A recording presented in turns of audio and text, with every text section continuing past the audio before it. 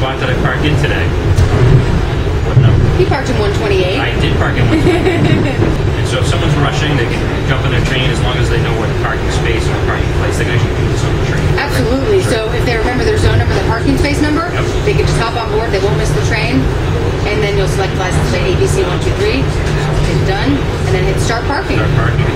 So then you'll get a summary screen where you park, the zone number, the time, the date, the cost. So once they register for Parkmobile.com, they'll receive